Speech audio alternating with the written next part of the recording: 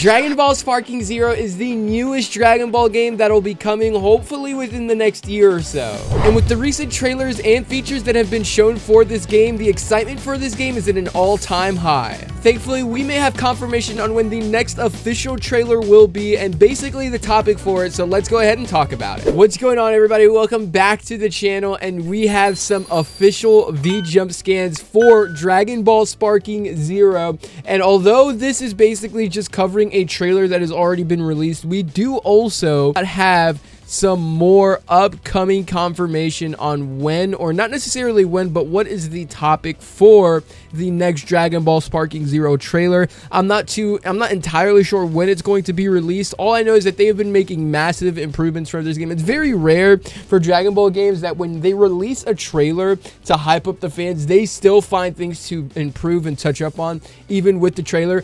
And that is what we see a lot here with the V-Jump scans that they've been releasing. But anyways, shout out to Shonen Games on Twitter. I'll leave a link to him down in the description below so you guys can go check him out. But it says some highlights. We mentioned skill and energy rates. Sorry, Vegeta specializes in long-range blast. Adjust your strategy based on transformations. That's something we already know. I think strategies, or not just strategies, but basically your combos and stuff like that change the more. And that's something that's going to be really exclusive to Sparking Zero, because if your combos were to change in previous Dragon Ball games that have been released, more like Xenoverse, right? If your combos were to change, or even in Fighters, it would basically be for a whole separate character. But for Sparking Zero, you're going to be able to transform into these characters, so you're going to be able to have your entire combo change literally mid-battle, which is going to be absolutely insane. But not combos, I would more or less say, let me take that back, not combos, but more or less your attack system will change, which is different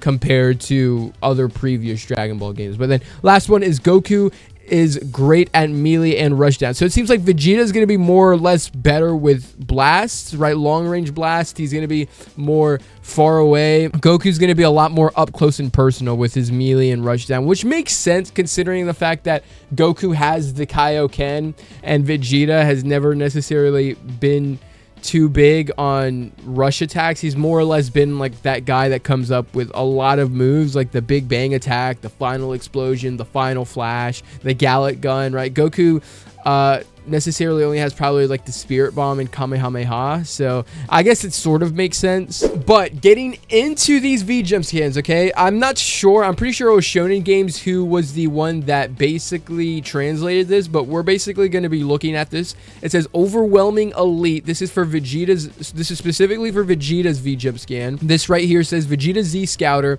If you look here at the Gallic gun, like I'm gonna try to put a picture of originally in the first trailer that released in December, what the Gallic gun or what Vegeta looked like doing the Gallic gun back when the trailer released in December, and look at the way it looks now.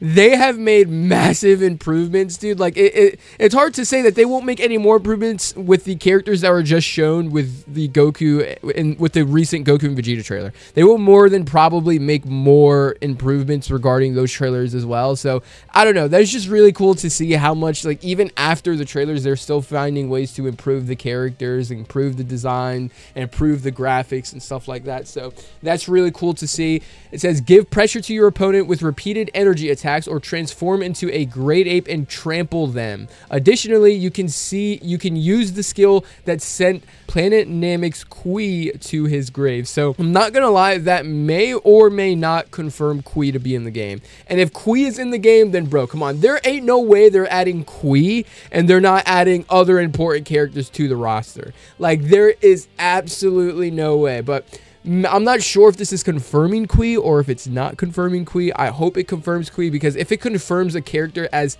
irrelevant as Kui, who was literally in the show for like 2 episodes, 3 episodes, then they will more than likely confirm a lot more characters that have a lot more meaning than that. Like, I would even argue that Yakan, when he is fighting Goku, has more freaking meaning than a freaking Kui. But I don't know. It says Vegeta Z early. So this is Vegeta Z Scouter. This is Vegeta Z early. It says normally you have Ki Blast in Super Saiyan form. Your fighting is your speciality. And you can also set off the superior level impact super movie Big Bang attack. So this is for Vegeta Z early. So this is basically the Vegeta that you will basically see. So Vegeta Z Scouter is probably the same Vegeta that will also be in the Namek arc. Vegeta Z early, this part of the Vegeta here will probably start appearing in the Android saga or in the Android arc or the Cell arc. This is probably when, because Vegeta doesn't do Big Bang attack until then. So this is Vegeta Z early. Vegeta Z early will more than likely appear towards then. Majin Vegeta, just like in Budokai Tenkaichi 3, will definitely be his own separate distinct character. He will not fall under a Vegeta Z early or Vegeta Z end or even Vegeta Super. He will not fall under any of those categories. But it says here, it says through skills your energy store rate will raise. Keep blasting out strong attacks one after the other without worrying about your energy. So I'm hoping this is sort of confirming it a little bit. I'm hoping with the way you basically preserve your energy in the game, it is the exact same way it is in Budokai Tenkaichi 3, where you just charge up and then your ki bar will go all the way up until you get max ki. I'm not too sure if there will be a stamina bar like the way it is in Xenoverse. I'm hoping not.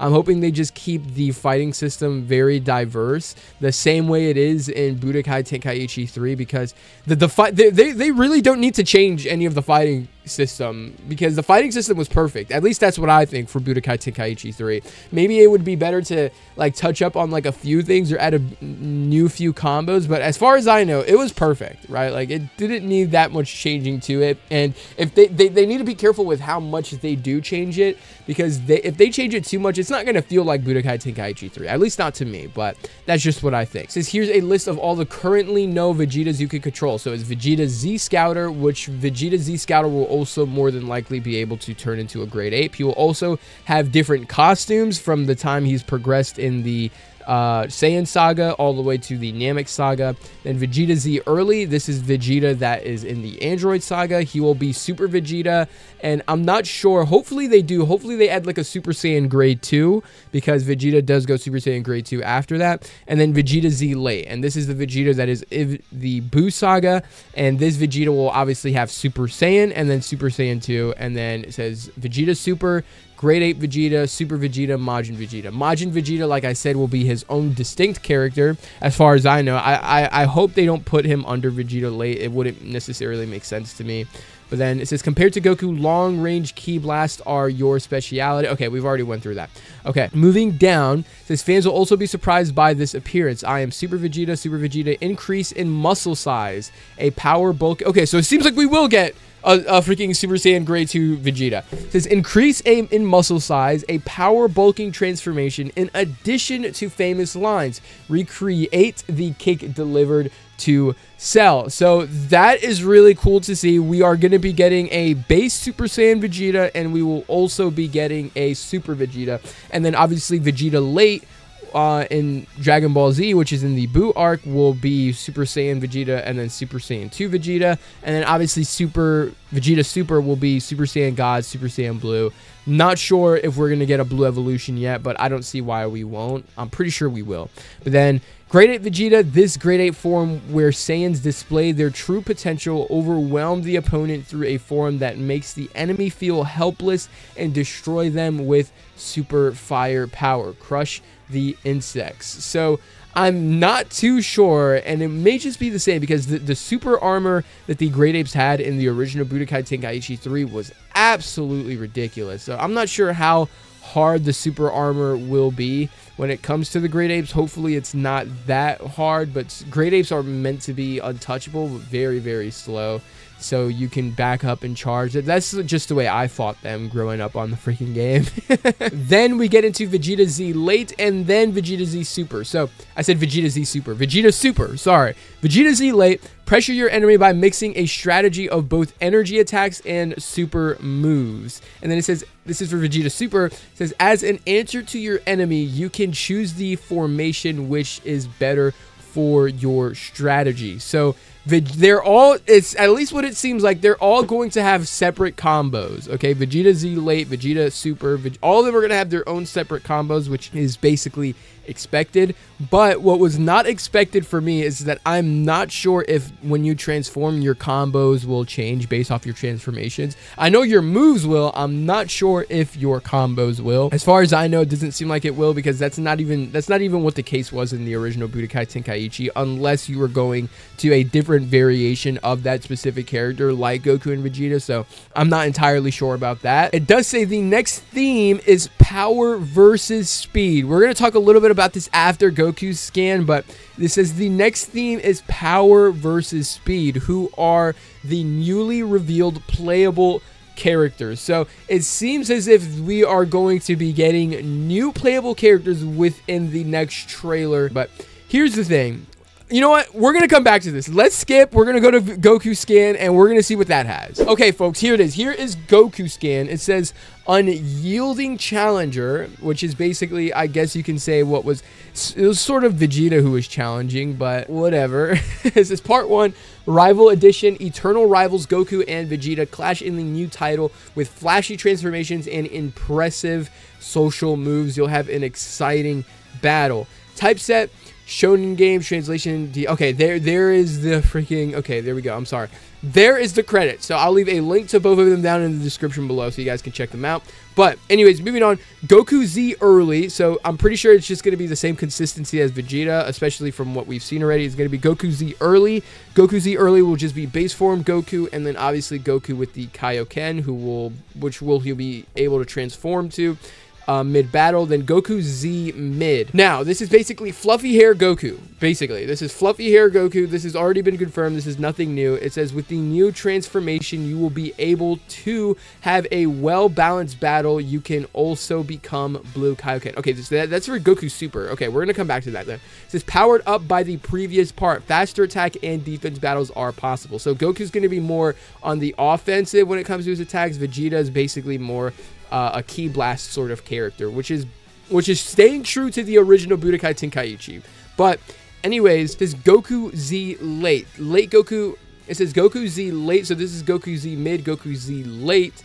It says late Goku uses multiple Kamehameha waves, and in Super Saiyan 3, his power and technique is completely different from other forms. Now, this has already been confirmed, okay? It was in the Goku versus Vegeta trailer, where it was already confirmed where Goku Super Saiyan 3 will be having a Dragon Fist for his ultimate, okay? So that is what his ultimate will be. He will also obviously have like the basic Kamehameha, but Dragon Fist is in fact confirmed for Goku Super Saiyan 3 the same way it was in Budokai Tenkaichi 3. Does that also confirm a Wrath of the Dragons characters like Hirudegan and stuff like that? I don't know. We're just gonna have to see. Or maybe even a Tapion. We're just gonna have to see. I'm not too sure about that. Going up here, it says Superpower Beyond God. This is Goku Super. He's great with melee combat. I think we read this. No, we didn't. It says he's great with melee combat, especially chasing. In additional, strengthen yourself with Kaioken and overwhelm your opponent. So seems like Kaioken is not going to be its own distinct character, and rather it's going to basically be an addition to Goku Super Saiyan Blue within the game. So there will probably be a move where Goku will be able to use Kaioken and stack it on his Super Saiyan Blue, very similar to what Xenoverse does. But also, it says with the new transformation, you will be able to have a well-balanced battle. You can also become Blue Kaioken. So Blue Kaioken will probably just be an add-on to what Super Saiyan Blue is going to be for Goku. It says here's a list of the currently known Gokus you can control. Goku Z early, Goku Z mid, Goku Z late, and then Goku Super. Strengthen yourself with the transformation and Kaioken and fight head-on. Not only that, but he's also good at tricky tactics involving instant transmission. Pay attention to Kamehameha, which gets stronger through transformation. So again, that is absolutely sick. Kamehameha will be basically be getting a buff the stronger you become, the more transformations that you go through, which is actually really freaking cool. That is, I don't remember. Don't flame me in the comments for not remembering this, but I don't know if that was also the same case in Budokai Tenkaichi 3. It may have been, but I I just haven't realized it myself. But it makes the dynamic of the game a lot more real and a lot more consistent, and it follows the anime very, very well. So that is also a very, very good sign. Okay, going back to the next theme is power versus speed. So power versus speed. Now, obviously, the first theme was very, very, like, obvious. Goku versus Vegeta. It's going to be a trailer that is about Goku versus Vegeta. In terms of this one, power versus speed, I have absolutely no idea what that means. Like, that detail alone is so broad that it sort of doesn't make any sense as to why. It just doesn't, I don't know. Like, it's power versus speed, and it's also saying that they're going to be revealing new playable characters. So it's sort of really, really hard to say, because I'm not sure what characters that they are going to be revealing that will replicate power versus speed. Maybe it's, if I had to guess, this is just my assumption, I would guess that power versus speed is more or less referring to maybe talking more about the entire Dragon Ball Z story altogether. They're definitely going to be revealing characters that have to do a lot with power and speed, but I'm not too sure what they would be revealing with that, though. That is so broad and undetailed that it can literally be anything. It literally could be anything. With the Goku and Vegeta one, it was so plainly obvious that it was Goku versus Vegeta, and they were going to be featuring Goku versus Vegeta. For this one, it is a completely different story, though. There is so many characters that have to do with power versus speed that it is ridiculously hard to assume or speculate what that is going to lead to. But I don't know. Let me know what you guys think about all this down in the comment section below. Let me know what you guys think is going to be the next trailer. I'd love to hear you guys' thoughts and speculations on that, and I will see you guys in the next video. Peace out. Hey, it's me, Goku! If you're new to the channel, don't be afraid to hit a like and subscribe button so you can be updated for all the new content PBL Gaming makes. See ya!